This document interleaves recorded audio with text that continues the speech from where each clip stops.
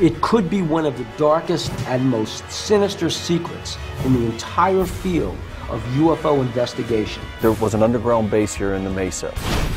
Human and alien genetic experimentation. Boom submerged in sort of yellow liquid. These experiments are reportedly going on in Dulce, New Mexico, deep below the desert brush in a secret underground base. Even reports of some kind of underground battle. 62 to 72 bodies were pulled out of there. Are aliens being housed at an underground complex? They call Level 6 Nightmare Hall.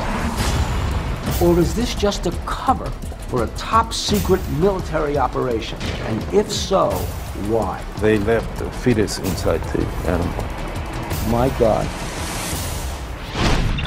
This is case number 66105, Underground Bases.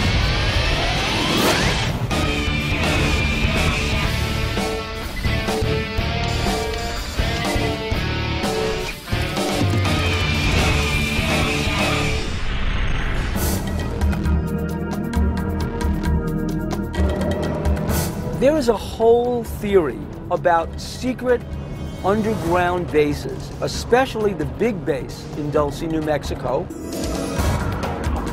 Allegedly, there is a vent coming out of a hill. Why would a vent be coming out of the hill? The only explanation would be some sort of facility in the mountain. If there is a base here, there's going to be a massive infrastructure. There's going to be a ventilation system, a water management system, a power system. If this is a government facility, I'm sure they can hide a lot of it, but some of it's going to be apparent.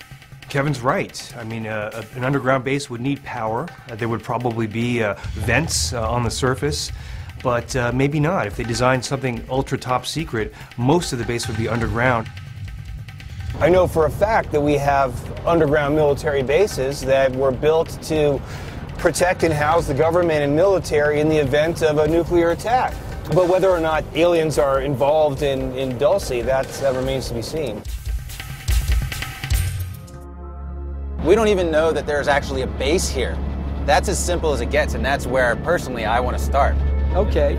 If I see something that leads me to believe that there is a base there, then I'll think about what's going on in the base and who's running it.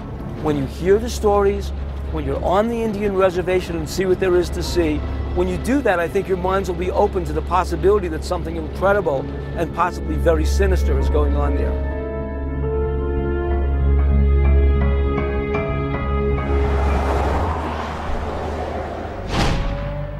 We're in Dulce, New Mexico, about 200 miles away from Albuquerque. Our goal is to locate a secret underground base where the government reportedly has been housing aliens and carrying out strange experiments. My name's Ken Storch, and there's definitely something strange going on in Dulce, New Mexico. My name is Bob. I'm an undercover operative, and Dulce is the ultimate undercover operation.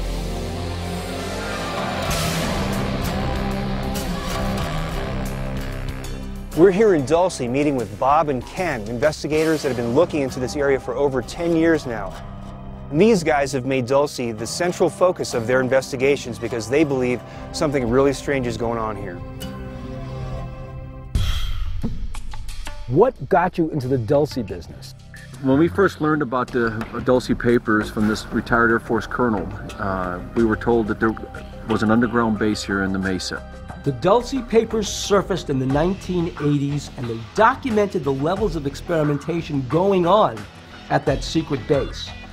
They also talked about a fight. In '79, the Greys took over our scientists. Delta, FBI, CIA, the security force that's in the mountain itself. They went down to get the scientists, and a firefight occurred. From 62 to 72 bodies were pulled out of there. Our very first trip down here, we were contacted by a Jicarilla police officer. We went onto the reservation. Out of my peripheral vision, I see the squad car pull up.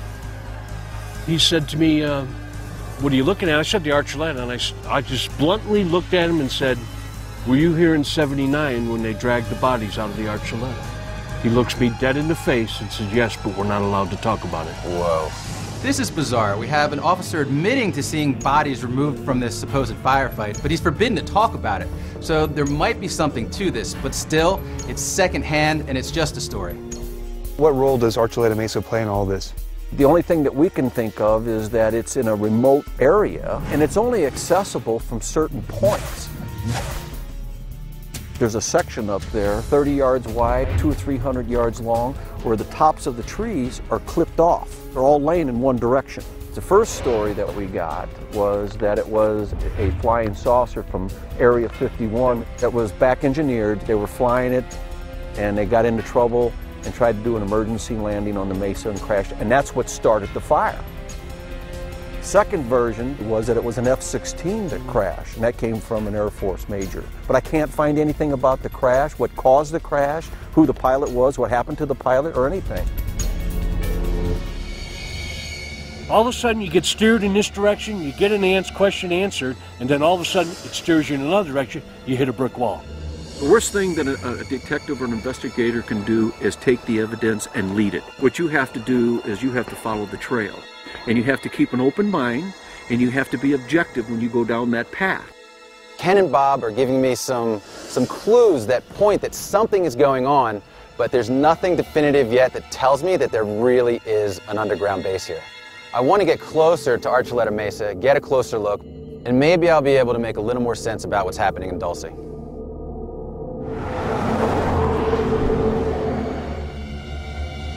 My name is Troy Vicente, and I honestly believe that there is a UFO base within Archuleta Mesa. Kevin and I have come to the base of Archuleta Mesa to see if there's anything going on here. We're meeting with the local, Troy Vicente, to see if he knows anything about this place and has experienced any UFO sightings for himself. From the front gate, as you're coming in, my wife saw this big old flying craft that was hovering, and it's a very big craft, probably about 3 or 4 football lengths wide. Was it round? Yes, round.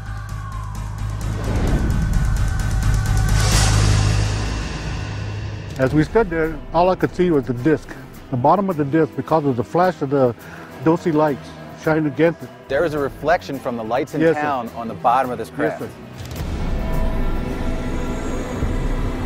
I thought it was going to hit that mesa, but it just seemed like it just barely grazed that mesa there.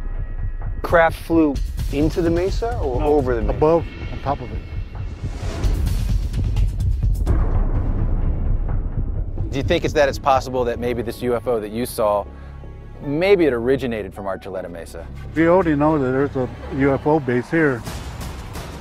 It's common knowledge that there's a UFO base here in Dulce? Yes. It's amazing that they just accept a UFO base being here. This is a good sign for starting off our investigation.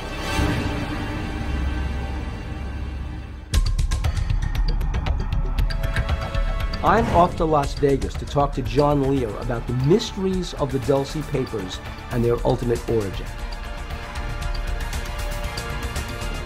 Can you just start us off and tell us how this whole story began? I met Ann West.